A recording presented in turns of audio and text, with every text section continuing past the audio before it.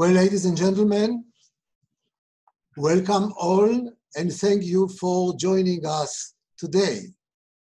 I'm Jacob Frenkel, the chairman of the trustees of the Group of 30. And let me first say on behalf of the group that I hope you are all well and we appreciate you joining us today. Despite the times, I'm delighted that the G30 is able to host a virtual event and bring our global community together to debate this vital and important topic. At the end of July, the Group of 30 released our most recent publication, Digital Currencies and Stablecoins, Risks, Opportunities, and Challenges Ahead. The report is the culmination of efforts of the G30 Working Group on Digital Currency and Stablecoin, a group that was led by co-chairs Raghuram Rajan and Kenneth Rogoff, who I'm very pleased to say are with us today. We thank all members of the steering committee and the working group who contributed their time and insights to the preparation of this report. For those of you who may not have received the digital copy of the report, please go to our website, group30.org, where you can download a copy for free. The outstanding panel for today's discussion on digital currencies includes the two project co-chairs and one of the report's distinguished project advisors.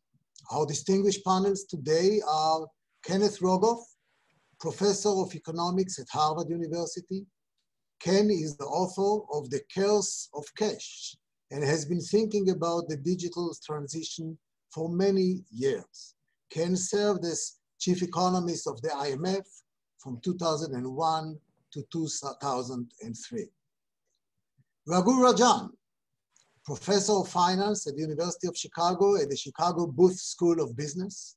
Raghu served as a distinguished governor of the Reserve Bank of India between 2013 and 2016. And previously, he was chief economist and head of research of the IMF.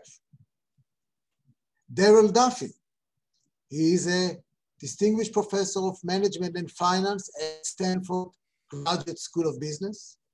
Darrell publishes widely on finance and economics, often being recognized as an expert, a special expert on the evolution of digital currencies. And Darrell has served as an advisor to the project. We thank our panelists for being here today and now turn to them for opening remarks and introduction to the webinar topic.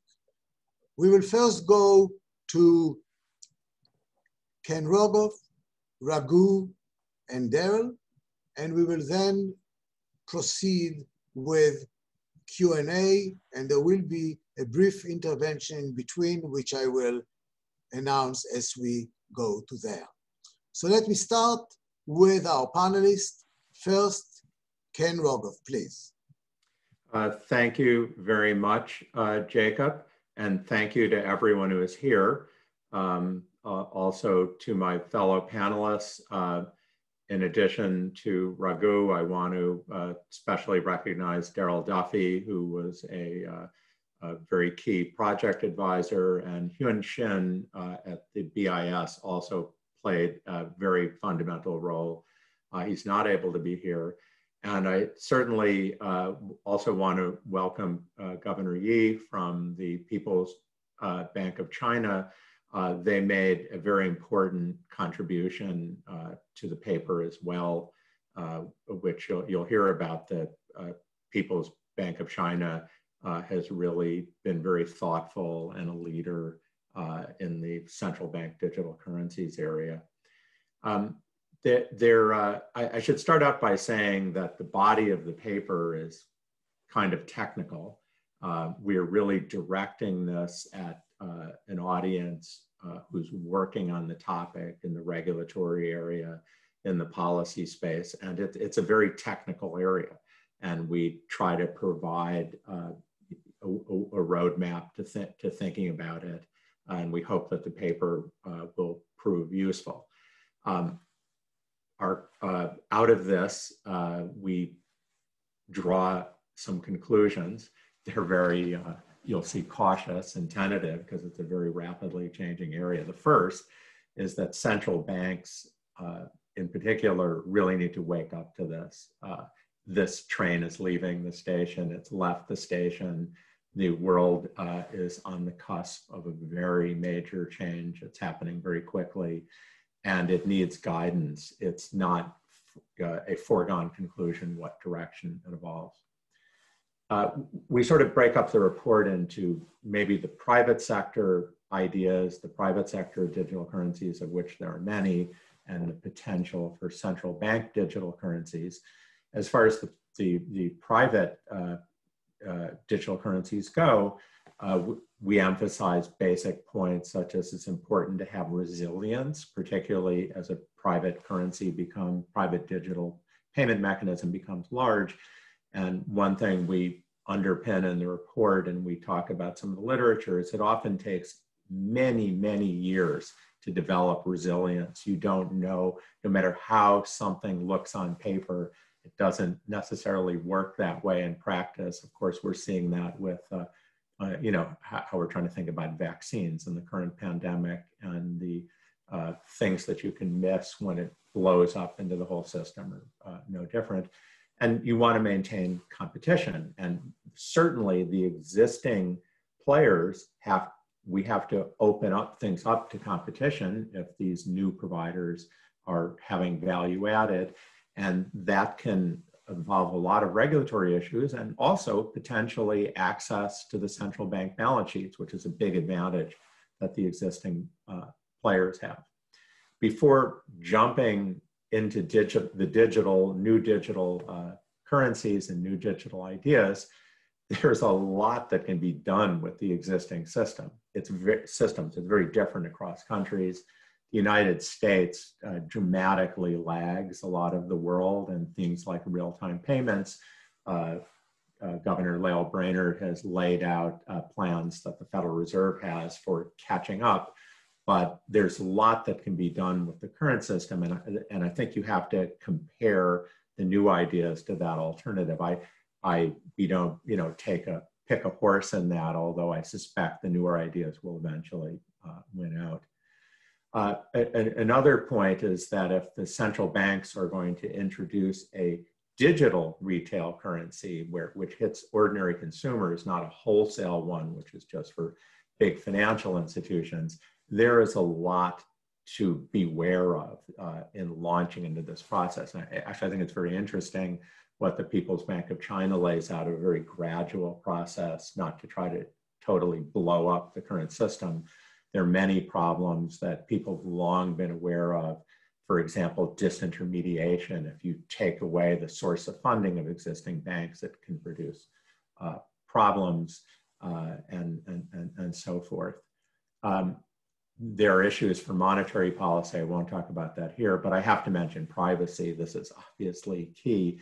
How do you regulate privacy? I can't summarize it here, but obviously this is an absolutely key question.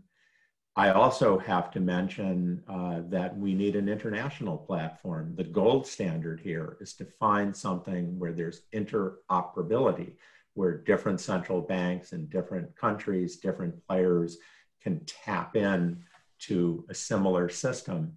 This may sound, you know, very good. Don't we all want this? Actually, as you're well aware from looking at the digital divide, looking at the dominance of the US and the current rails of the global financial system, it is a very contentious issue. In fact, sort of coming back to, you know, what are some of the driving forces here? The dollar dominates the world at the moment. And it's not just that it's used in transactions. The US dominates the payment system in many ways. And I think one of the motivations that's driving many countries to think about doing something different is precisely to have other channels. Anyway, they're just very interesting topics. Thank you, all of you, for being here. Thank you. Thank you, Ken. That was a wonderful introduction. I want to push on some of the issues that that Ken talked about, especially with the potential that is available in retail central bank digital currencies, as well as the challenges that will come in rolling it out. In a central bank digital currency, which is available at the retail level, you get many of the features associated with private cryptocurrencies. You have the potential for speeding up payment transactions. You can lower transaction costs tremendously. I remember in India, one of the biggest problems is cash in and cash out. There are people who live on hills 10 miles up from the nearest branch. For them to get cash, they have to walk down 10 miles, then walk back up 10 miles. And they typically don't have digital means of transactions, credit cards, etc. You can leapfrog all that with a central bank digital currency. There's also much lower need for pre-funding with a CBDC if appropriately structured. So when you make payments, you don't need to have settlement accounts of large size. And of course, there is data. There are data which are generated through these transactions and can be a tremendous source of additional value added. For instance, private players can offer credit on that basis. The additional features of central bank digital currencies, if it was just replacing cash, that would not be exciting in its own right, but you can overlay a variety of structures on that. For example, you can have smart contracts overlaid on central bank digital currencies. You have the possibility, though Ken glossed over this, you have the possibility of paying negative interest rates, something Ken has talked about earlier. And finally, I think when the central bank maintains the digital currency, it has vast experience with fiat currencies and the maintenance of value of those. It is the regulator. And so to some extent, the private sector can use that basis, the central bank digital currency, and innovate on that while leaving the value maintenance, the regulation, etc., to the central bank itself. There is a already built-in trust if, for example, we had a digital dollar, that the Fed would run it appropriately.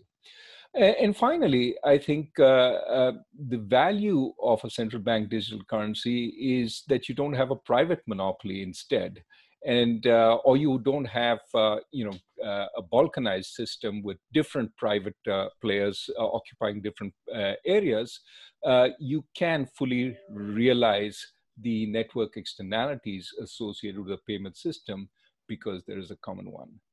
Now, some of these benefits also become challenges for obvious reason that what happens with a central bank digital currency is that because it's a monopoly, the question about whether it's safe and hack-proof becomes very important. This is a point that Ken made. You have to take a long time to figure out whether it works. So one question is, how do you introduce it? At what point do you feel confident enough that you can, in fact, run this at a large scale? And a related question is, can you keep up with the innovation in currency technology, in digital technologies, so as to continue keeping it safe? What is proof to cryptographic attack today may not continue to be safe against it if there are developments in cryptography. Now, some people would argue this is not that big a concern. For example, many central banks print currency. Of course, forgers learn how to replicate security features, but there are private players who continue innovating security features. Whether that kind of structure where the central bank sort of draws from private players to innovate on its central bank digital currency is something that is a question, and certainly the right kind of structure needs to evolve there. The second big issue with central banks monopolizing digital currencies is how they deal with data. Obviously, privacy issues become front and center, but also there is a question of how the central bank will share with the private sector in order to foster innovation. Because certainly the private sector needs data on transactions in order to provide new products like credit-based products. For that, there has to be a process by which data are shared, and that is something that central banks need to think about. And of course, Ken has already talked about some of the concerns about displacing the private sector, the disintermediation that could take place. For example, obviously, it will displace a number of crypto alternatives. But also, if it displaces banks, if everybody prefers to have their money for transaction purposes, not in a bank demand deposit, but either in a central bank account or in the central bank digital currency, there is a real question about the provision of liquidity by banks, whether that function becomes less important, but also bank funding. Because these liquid deposits are a source of bank funding, and whether the central bank displaces them. And of course, if the central bank draws this funding away, how does it get it back into the system? How does it recirculate the deposits that it receives? How does it ensure that private lending is not attenuated? These are certainly concerns we have to pay attention to. In normal times, many of them can be alleviated if banks pay a small interest on liquid balances rather than paying zero interest. And the central bank maintains a zero interest central bank digital currency. However, these concerns could be much larger in crisis times when the flight to safety can trump interest rate considerations. People want to take their money out. And when they have to just move their money into a digital currency, the digital run is essentially one click away, unlike the traditional model of a bank run where you need to stand in queue.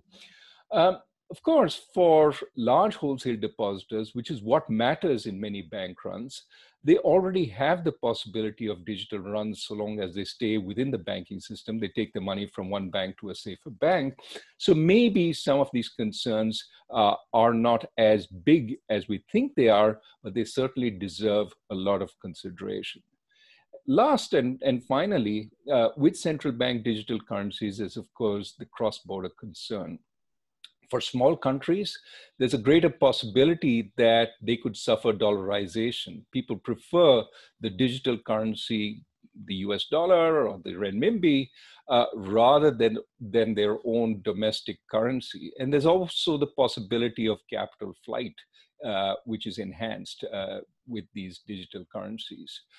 There is the huge issue of how private data will be handled cross-border. Of course, if the authorities lose sight of transactions because some other country has sight of those transactions, this certainly creates a loss of awareness within the country itself, a difficulty in policing the same problems that arise with private digital currencies. But there's also the possibility of cross-border blackmail, which is a potential worry if a foreign authority gains data on transactions domestically. Now, I've raised some of the big concerns there are. There are designs which can mitigate some of these concerns. For example, in the paper, we talk a lot about hybrid central bank digital currencies rather than direct central bank digital currencies. And there are rules which can be structured to mitigate some, but not all of these currencies, or not some, but not all of these concerns. And some of those rules will have to be designed cross-border. The bottom line is there's plenty of opportunity here, but central banks have to tread carefully. But as Ken said, there is no option. They do have to look at this more carefully and think about how they interact with this whole area. Let me stop there and hand over to Darrell, who, along with Hyun Shin, have been extremely important in crafting this report. Thanks so much, Raghu, and thanks, Ken, and also Governor Frenkel. Thanks so much for the chance to speak with you. I want to build on what Ken and Raghu have said about the reasons for this G30 report and some of the policy trade-offs, I want to build on that by indulging in some speculation about likely future scenarios going forward from here.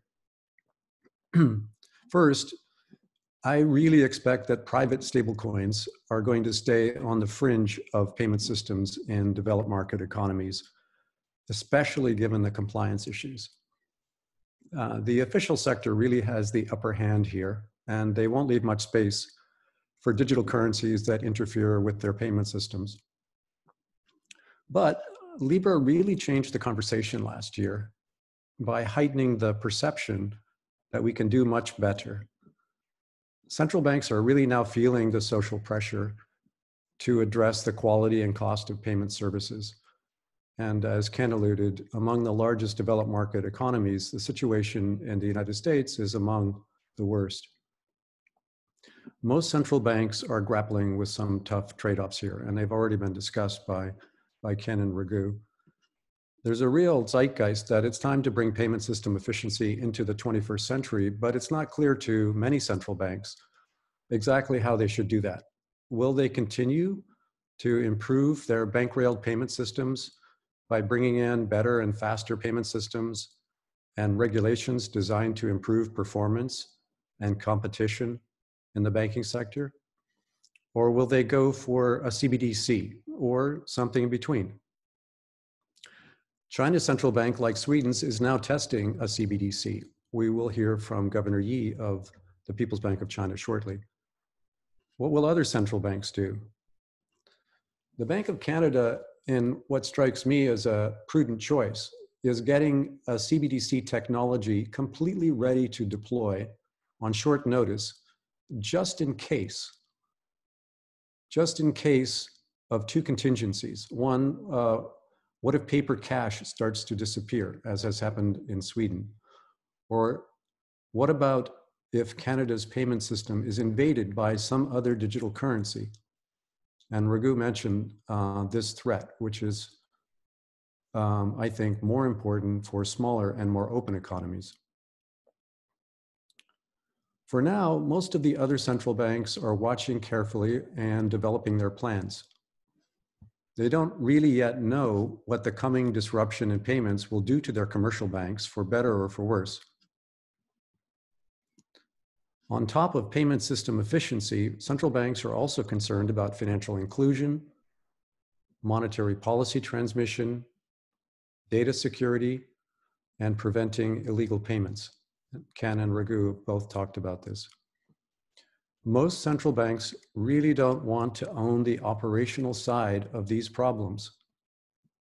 And this is discussed in the G30 report.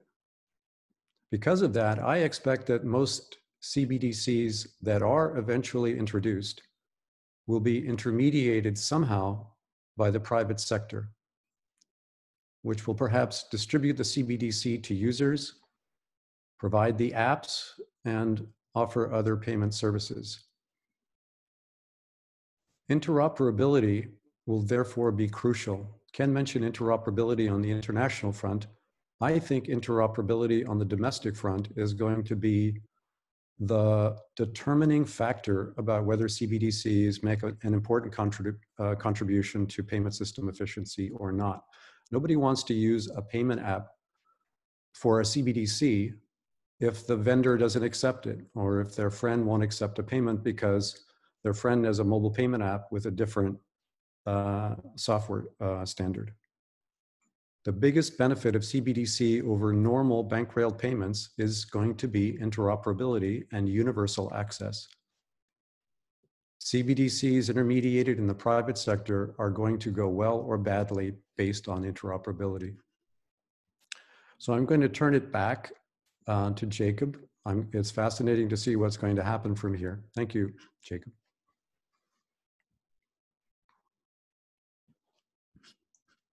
Thank you very much. Thank you, Ken. Thank you, Raghu. Thank you, Darrell. You really gave a very good panoramic view of the report, of what is there, what are the risks, what is the way forward, what are still the questions. And we are now having a special treat. I'm very pleased to welcome distinguished G30 member and governor of the People's Bank of China, Dr. Yi Gang, to this webinar. He will provide a brief remark on the People's Bank of China's central bank digital currency project and latest developments in this sphere. As you could note, all the three panelists, Ken, Raghu, and Darrell, have all referred to the important work that is being done at the People's Bank of China. And so we are all, and I can tell you many hundreds of us that are on the line, we are all very eager to listen to Governor Yi. And I want to remind you also that the G30 report includes a special box that was provided from the People's Bank of China on this topic. And I thank Governor Yi for participating here. Mr. Governor, the floor is yours, please. Thank you, Jacob. Thank you very much, Professor Rogoff, Rajan, and Professor Duffie. It's really a pleasure for me to participate in this seminar. And also, I think the G30 report on digital currency and the stablecoin, it's a well-written paper. I learned a lot from it. Let me report the recent development in CBDC in China. We call it eCNY. The eCNY is a digital version of renminbi, i.e. it's a digital fiat currency of China, which is value-based and quasi and full account-based hybrid legal tender with loosely coupled account linkage issued by People's Bank of China. And also it sounds very complicated, but it's actually operated by the authorized operator, including big commercial banks and also big companies like Alibaba and Tencent, the payment service providers, and also telecom operators. As the professor correctly pointed out, our structure of eCNY is a two-tier system, which is a hybrid model. The two-tier model comprised of People's Bank of China as one tier, and also commercial institutions serving as operating agencies, which is providing the retail service operating in China. The two-tier model allow more effective usage of existing business resources, human resources, and also technology. It's promoting innovation and promoting competition through the market-driven development without imposing any pre-descriptive technology path in advance. So that that means that you know that companies such as Alibaba and Tencent, they are very creative. Our big commercial bank also, they have their own approach. Our two-tier system is that People's Bank of China set the standard and the requirement, where we allow the commercial institutions such as the commercial bank and also the giant tech companies to have their own version of when they issue and to do the retail service for the eCNY. We adopt this hybrid model, which is an intermediate solution providing for the direct claim on the central bank, while real-time payment are handled by the intermediaries. The general public could exchange eCNY from the authorized operator, who could exchange the same amount of eCNY from the central bank. Consumers have a direct claim on the central bank. It is very similar to the current creditor-debtor relationship of cash in circulation. So that's the idea of this hybrid system. And also, as Professor pointed out, a very important aspect, that is the consideration of personal data and the privacy. So how we handled whether we have an anonymous approach or pseudo anonymity approach. So in our approach is that we have, you see, consider this. On one hand, we have to protect personal data and privacy. On the other hand, we also have to consider KYC, know your customer, and also anti-money laundering and anti-terrorist finance, and also tax evasion problems. The approach is a balanced approach. We try to keep the balance of protect personal data and the privacy. At the same time, you see we have some supervision or pseudo-anonymity to handle this very delicate issue. That's we have more or less a solution of this problem, and I think the practice will suggest that it's a continuous process. The e-CNY is a digital version of renminbi, and e-CNY is legally the fiat currency, same as the paper plastic coin version of renminbi, providing direct claim on the central bank. Well, the e-wallet of Alipay and Tenpay are payment of infrastructures they provide. Before the e-CNY, the third payment companies like Alipay and Tenpay, they are providing e-wallet service with commercial bank deposit money.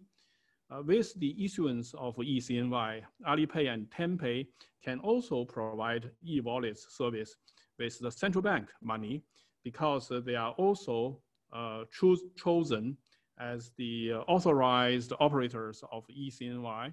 In the era of e-CNY, Alipay and Tenpay remain as the wallets or payment infrastructure providers. In line with principle of two-tiered system, e-CNY is M0 substitute, which it's a substitute of cash. And also we have the controllable anonymity. e-CNY project has complete its architecture and also technical standard. We have the system developed, and also we have done the interoperability test. People's Bank of China will cautiously select appropriate use cases and initiate a pilot program in several cities in China. Right now in 4 or 5 cities. With the progress of pilot run, PBOC will continuously enhance the performance to prepare for the future introduction of the e-CNY.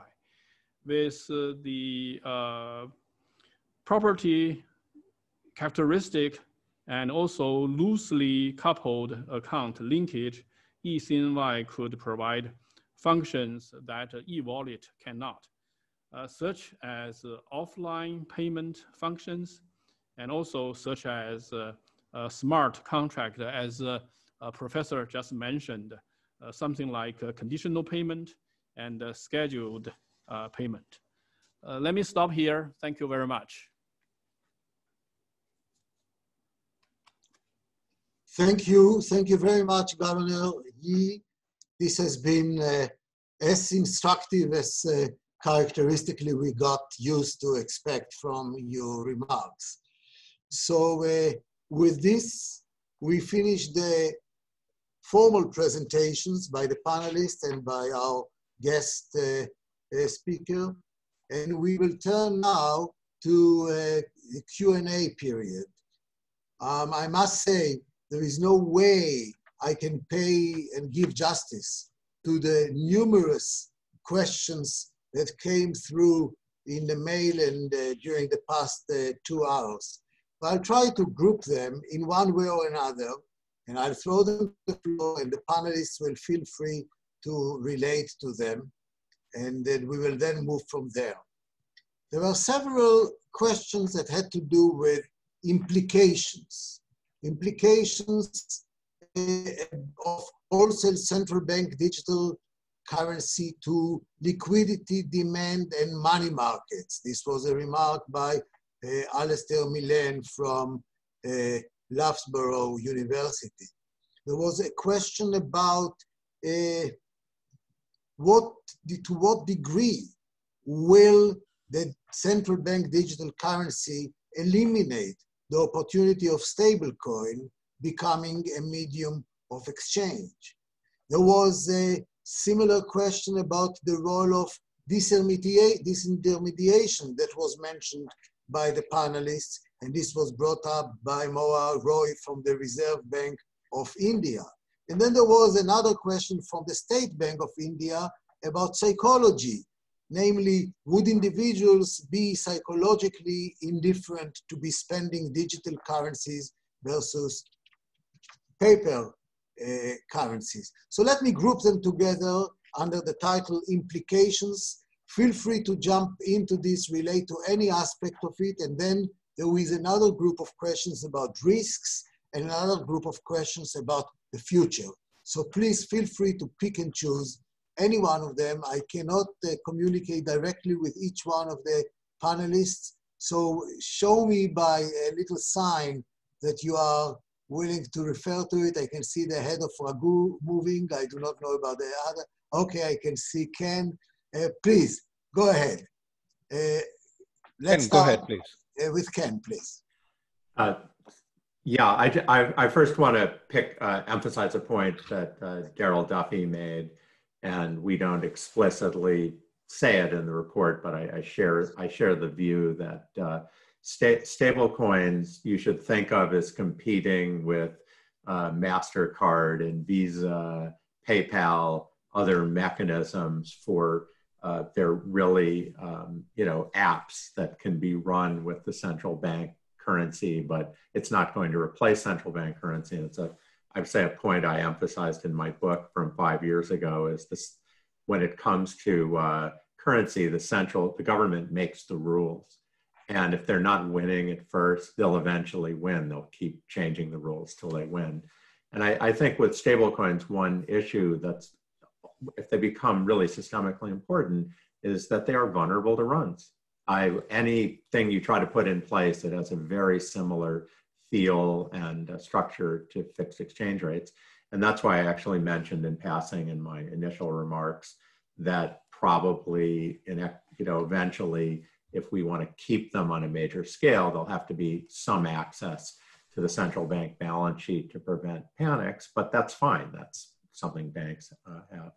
And then I just want to pick up on the psychology point from the Central Bank of India, where of course Raghuram Rajan was the former governor. I do think that's a very interesting question.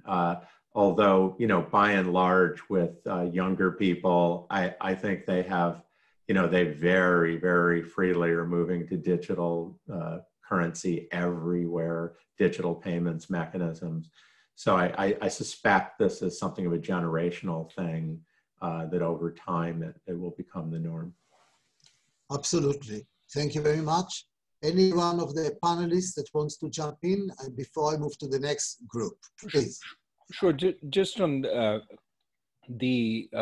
again, a point that Darrell made, you could imagine certain niche markets where the private digital currencies play. One very important market that may take time to cover by central bank digital currencies is the cross-border market. And you can imagine a private digital currency sort of making the bridge between two currencies or two areas, and that could be a niche market. There could be others. But I think broadly, the digital currencies themselves, I think the majority of the space, once the central banks decide to enter, will be occupied by the central banks. And that, I think the other question that you raised was a question of disintermediation. And I think here, again, you know, there are ways around. This is a place where I believe the banks can still have a role. It is just a question of making their deposits more attractive than the central bank deposit. And that might be just a question of paying an appropriate rate of interest. The real question arises in times of crisis. And that is something we have to think through very carefully. Now, some of it can be dealt with by limiting the size of the transactions that are possible with the central bank digital currencies, something I understand China is contemplating. But we have to think through this a little more to be confident. Thank you. Darrell, please, briefly. Yeah, I want to go to the question from Alistair Milne regarding wholesale central bank digital currencies. And he's interested in the impact that these may have on bank revenue streams or market liquidity. In my view, these wholesale CBDCs are not likely to be as revolutionary as the general purpose CBDCs that we've been focusing on most of the time. The wholesale ones are designed to facilitate large value payments among significant banks for things like security settlement. And I think the introduction of these wholesale CBDCs, rather than disintermediating the banks, they'll actually be driven by the banks themselves to the extent that they want to improve the existing efficiency and speed of security settlement and large value payment settlement. They'll push these forward or not. It'll be driven more by them. They already have a effective central bank digital currency for that purpose, which is their deposits in the central bank. So I'm copacetic about the impact of these. They've already been tested by the Bank of Canada and the Monetary Authority of Singapore in their Jasper and Ubin projects. And they've been found not to offer enormous advantages, at least so far in testing, over the existing central bank payment systems that are available. So I'm not worried about this. Thank you. Thank you so much. And this leads me to, as a transition, to one basic question, which is by Nalin Nukwon from the Bank of Thailand. Really fundamental questions. Why do central banks need central bank digital currency if existing platforms are already efficient? How do we respond to that question? Well, I'll just pick up briefly on that, and then Raghu and Ken, I'm sure we'll have more to Yes. add. I think the premise that existing payment arrangements are efficient varies a lot by country. And Ken and I both mentioned the United States. I don't think this current situation in the United States is satisfactory. So we shouldn't take it as a given that it's unnecessary to do something.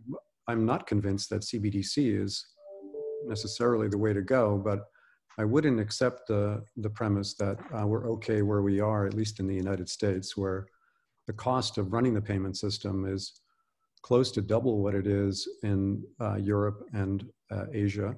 And payments are pretty slow, and they're not accessible 24/7. So I think big improvements are possible, and we should keep, the G30 report discusses this at length, we should keep pushing in this direction. Thank you. Anyone else on this? Because there are several more buckets of questions, please. Okay, I will move on, and if you want to say something about it, you can come back in the next subject, which is the risks. And there is here several questions on the very same subject. The third one is from Cynthia Azevedo from the Banco Central do Brasil. And what are the main risks for monetary policy of having CBDC, and how do you tackle these risks? Related to it by Michael Wilsmer from the payment units of the Dutch central bank, how should regulators mitigate potential risk for financial stability that arise from CBDC? And another question about risks. Well, I think you have enough. I can see 3 more questions, but I will leave it alone. If you want, for example, let me leave it alone. There is an interesting question from the Bank of Lithuania, but I don't think that I can group them in this way. Is the DLT sufficiently audited and tested to justify its superiority in security and resilience over the traditional deposit-based solutions? So I will leave it hanging there. Risks, please. Yeah, let me just start. I mean, there are a host of risks, of course, when you do anything in the financial system. But in some sense, the mother of all risks here is something that blows up the system that you didn't think of. You take over the payments mechanism with the new approach, and it had a vulnerability that you didn't think of, and it creates huge risks. We're all living with a biological virus, and I think, you know, there's a big fear that the next virus could be a computer virus, and of course, if it hit at the payment system, it would be the worst. Of course, one of the points of thinking these issues through is precisely that eventually the current system, which has proved very resilient, will not be resilient. And you need to think about how to upgrade it and how to improve it. But that absolutely is front and center. And I certainly, one interesting technical point I learned over the course of working on this project, coming out of the, our colleagues in computer science, is things may look resilient on paper, but you don't know. It takes a long time to see where everyone tries to hack everything in every different which way. And I might add, you know, if we're really thinking of changing the payment system, eventually quantum computing is coming, and something that was resilient isn't resilient, et cetera. So that certainly, you know, should be absolutely front and center. You know, we have a system that can be improved. Eventually, it will not be resilient. It will break down eventually if you don't upgrade it. We're looking for the next way to go.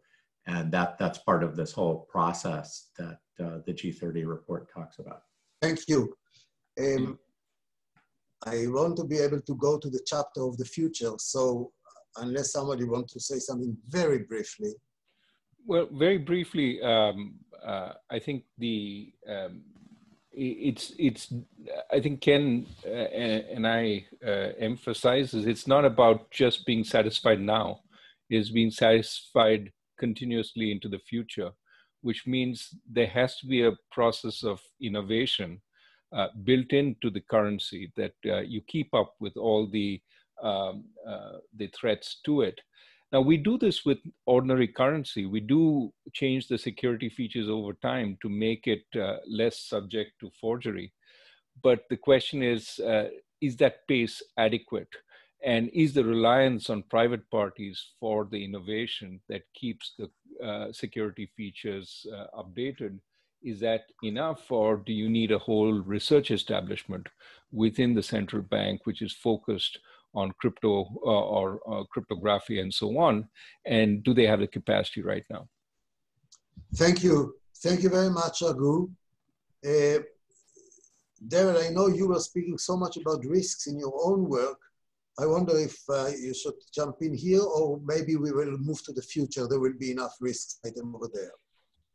Well, I just want to, first of all, agree with Ken and Raghu that the major risks are related to the operational side.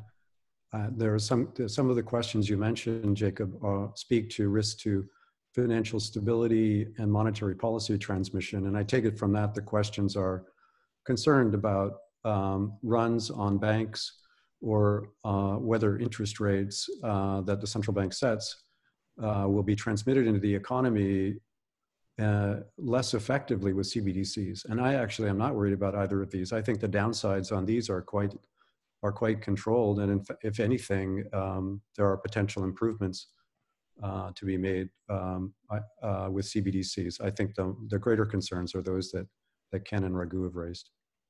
Thank you very much. And now we look into the future. Your crystal balls.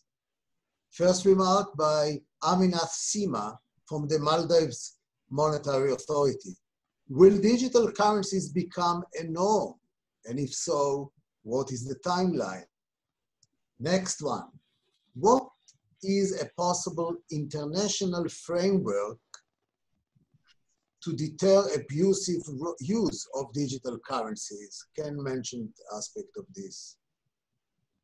Do we have set of standards and regulations that can deal with this? This was, the previous question was by Haruyuki Toyama from the Sumitomo Mitsui Trust Bank, and this one was by Jos Milner from the Bank of Malawi. And let me just conclude the future with two more questions that you will pick and choose if you want to refer to it. One by Toshiki Iwaokoa from the Institute for International Monetary Affairs. And that's a tough one. Can competitions for development of CBDC lead to a further divide in the global economy or society? And finally, a question about developing countries by Sohail Javad Syed from the State Bank of Pakistan. Namely, what are the main factors that developing countries should be looking at as they consider this subject? So you have many issues that are in the air, pick and choose, and we have to conclude within 3 to 4 minutes, and that's why I throw them all to you in turn. Please, wave your hand. I just say something very quickly, which is, I mean, I think paper currencies being used less and less frequently in legal tax compliant transactions.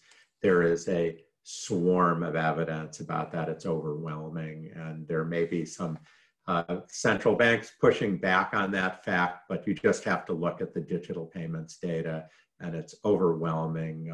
More and more payments, smaller and smaller payments.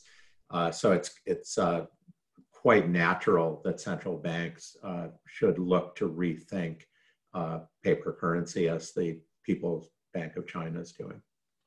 Thank you very much. Next one, Raghu. I think there are lots of issues here, of course, data, what kind of transactions will be allowed, right now, for example, you don't have a lot of control if the US dollar is used for drug transactions in Bolivia or some other country. I know, and the question is, once you have a digital dollar, what are you going to do about that? Who are you going to share the data with? Are you going to allow these transactions? If you do have knowledge that this is being used for specific purposes, a whole set of issues come, and to what extent do users in other countries have privacy relative to the authorities in a different country? I mean, these are all important questions. So I think we need frameworks for these. For developing countries, I think there is the very strong concern that if you don't have reasonable currency management, you face a greater threat of dollarization of people using a different currency simply because it is much more accessible than, say, paper currency. Of course, the usual processes by which you get that currency will still matter. And finally, I think we may see competition for development of CBDCs, especially if they have a much bigger sort of playing ground than your own country. But I hope that we get discussion between the major central banks on how to deal with some of these cross-border issues before we get that competition. Thank you very much, Raghu. Darrell, you have the floor. Yeah, well, the questions you've raised, Jacob, I think are perfect for international forums like the Committee for Payments and Market Infrastructure, CPMI, and IOSCO,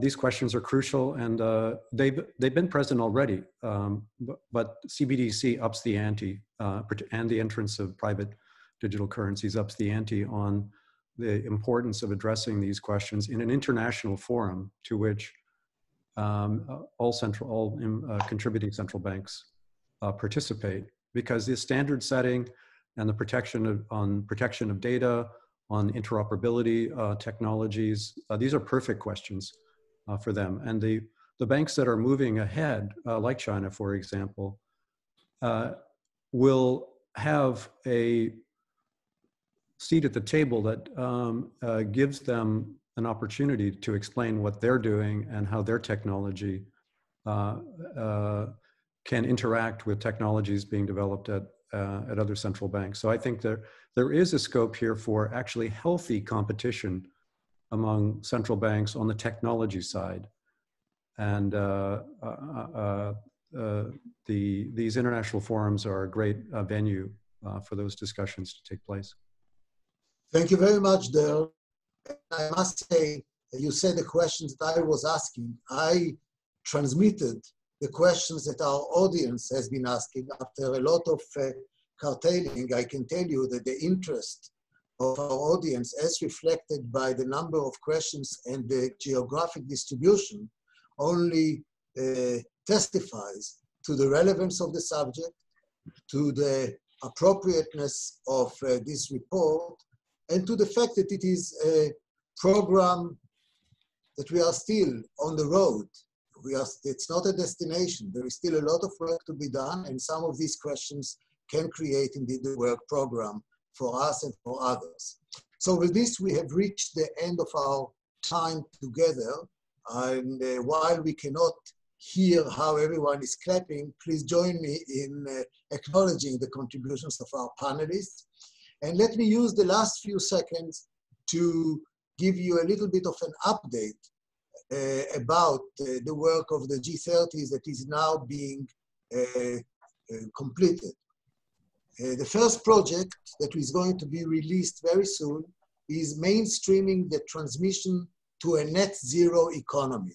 This is an intervention on climate change and finance, which is chaired by Mark Carney and Janet Yellen. We will release it in October 8th, just around the corner.